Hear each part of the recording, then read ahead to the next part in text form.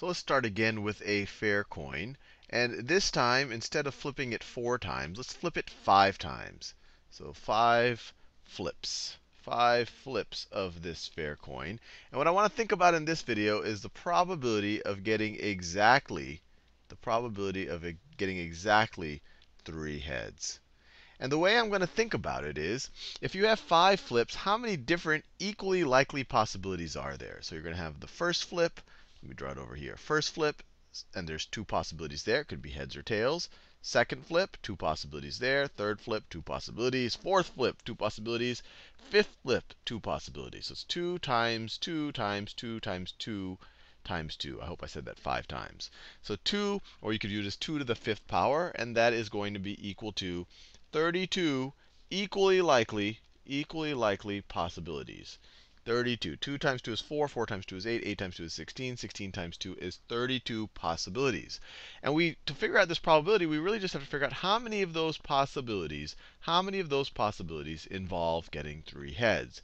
We could write out all of the 32 possibilities and literally just count the heads. But let's just use that other technique that we just started to explore in that last video.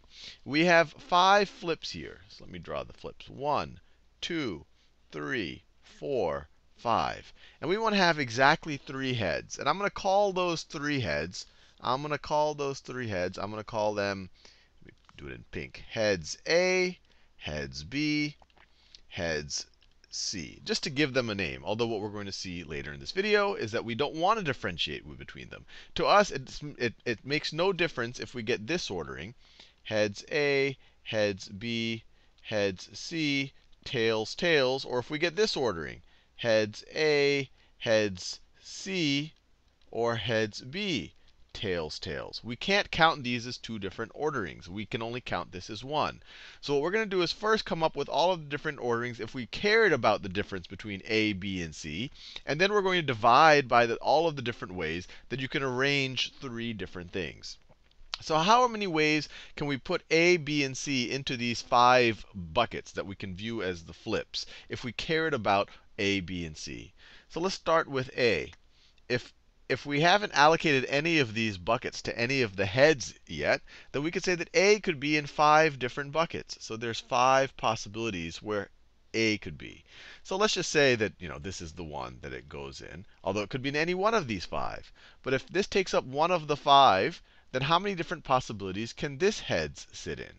How many different possibilities are there? Well, then there's only going to be 4 buckets left. So then there's only 4 possibilities. And so if this was where heads A goes, then heads B could be in any of the other 4. If heads A was in this first one, then heads B could have been in any of the 4. I'll just do a particular example. Maybe heads B shows up right there. So once we've taken 2 of the slots, how many spaces do we have for heads C? Well, we only have 3 spaces left then for heads C. And so it could be in any of these 3 spaces. And just to show a particular example, it would look like that. And so if you think of, if you cared about order, how many different ways can you out of 5 different spaces allocate them to 3 different heads? You would say it is 5 times 4 times 3. 5 times 4 is 20 times 3 is equal to 60. So you would say there's 60 different ways to arrange heads A, B, and C in 5 buckets or 5 flips, or if these were people, in 5 chairs. And obviously, there aren't 60 possibilities of getting 3 heads. In fact, there's only 32 equally likely possibilities. And the reason why we got such a big number over here is that we are counting this scenario as being fundamentally different than if this was heads B, heads A, and then heads C over here. And what we need to do is say, well, these aren't different possibilities. We don't have to overcount for all of the different ways you arrange this. And so what we need to do is divide this by all of the different ways that you can arrange 3 things. So if I have 3 things, that are in 3 spaces, so here I have a heads in the second flip, third flip, and 5th flip.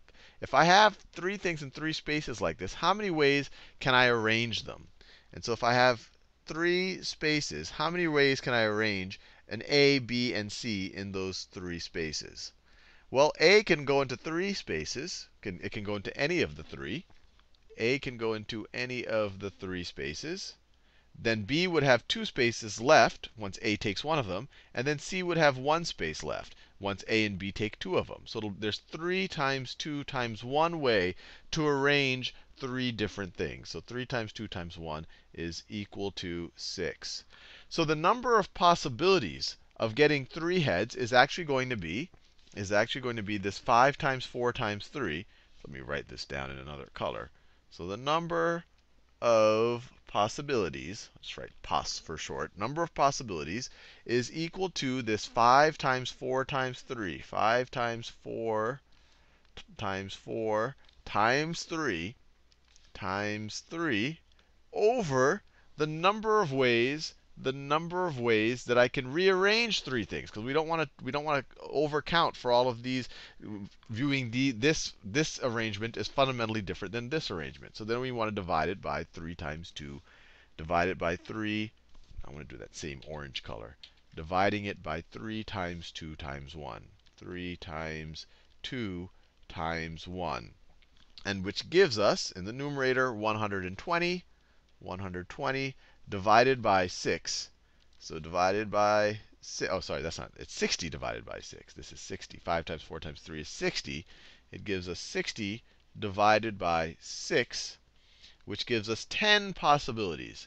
10 possibilities that gives us exactly 3 heads. And that's of 32 equally likely possibilities.